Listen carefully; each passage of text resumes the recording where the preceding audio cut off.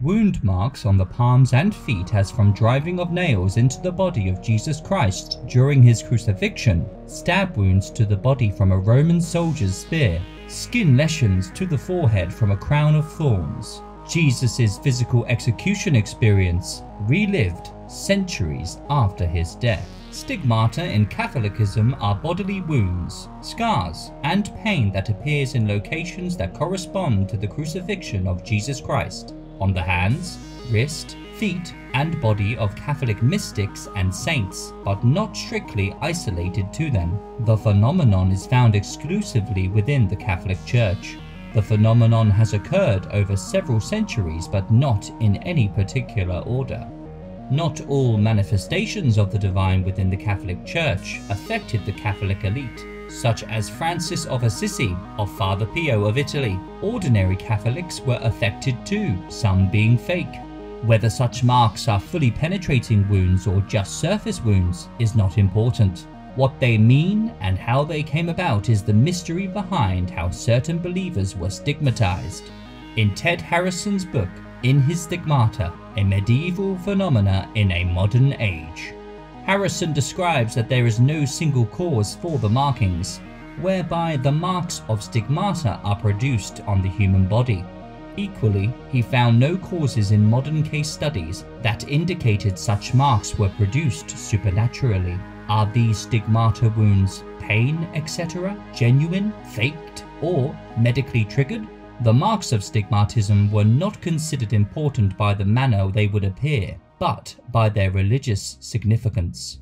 Early medieval period and the Catholic Church, 1048 to the Great Schism of 1054, Pope Leo XI, 25th of June 1002 to 19 April 1054, was considered one of the most historically significant popes in the Catholic Church during the Middle Ages. At the time, he was instrumental in the Western Catholic Church and Eastern Orthodox Churches splitting during the Great Schism of 1054. As the Pope in Rome, he was also made a saint. The Eastern Orthodox churches would have no official position on stigmatism. The Western churches saw matters differently. A much fewer number of Eastern Christians worldwide remained. The majority were Western Christians between the Greek East and Latin West.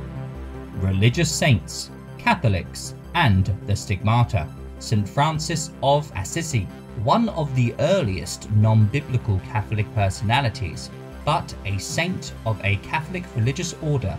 St. Francis of Assisi in 1224, 2 years before his death, was known to have been vested with a stigmata experience. In a painting by Giotto di Bordoni, or Giotto as he was known, a painter and architect, St. Francis describes whilst playing during the exaltation of the cross his experience of receiving the stigmata from a 7-winged angel on a crucifix, transmitted to his hands and feet. He reported bleeding on his side, as if caused by the same lance that pierced Jesus' body. Witnesses such as Pope Alexander IV had remarked how he had seen these marks both before and after his death. A high percentage, probably 80% of stigmata experiences are experienced by women. Others throughout the later years, such as Marie Ferron, 12th of May 1902 to 11th of May 1936, Saint Catherine, March 1347 to April 1380, and Theresa Newman, April 1898 to September 1962, all had their own experience. Catherine of Alsace, France, had her own experience captured in a painting. As St. Francis of Assisi had, Catherine fainted when she was stigmatized. During stigmatization, subjects would describe how bleeding occurred haphazardly around wounds after the event. The bleeding would start, then stop intermittently over time. There have also been reports of tears of blood and sweating blood in some cases. The smell of scented flowers sometimes accompanied the bleeding. The fasting period, which many took seriously, refusal to eat normal food, commonly called inedia, but constant consumption of the Holy Communion. Some subjects believed that they could survive on the Holy Communion alone. The experience caused malnutrition, starvation, and sometimes death for some. After death, the stigmata would disappear. Christian mystics such as Francis of Assisi and Father Pio of Pietrelcina, 23rd of May 1887 to 25th of September 1968, experienced these phenomena.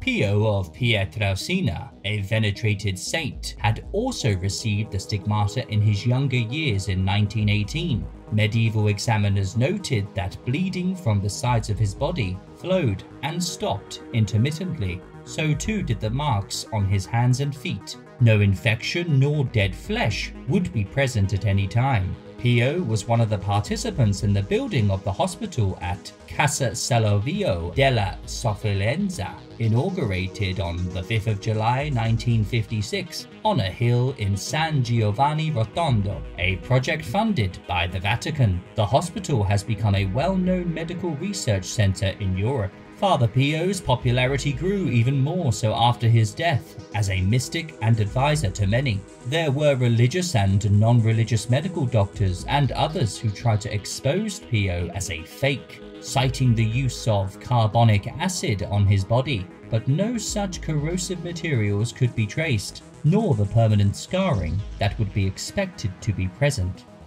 After his death, his stigmata disappeared, and his skin was found to be unblemished. The suffering experienced by the Messiah was described by theologian Ivan Illich in his paper, Hospitality and Pain. Illich describes in his Compassion with Christ, "Is faith so strong and so deeply incarnate that it leads to the embodiment of the contemplated pain, religious faith, and experience to associate oneself in the suffering of the Messiah?"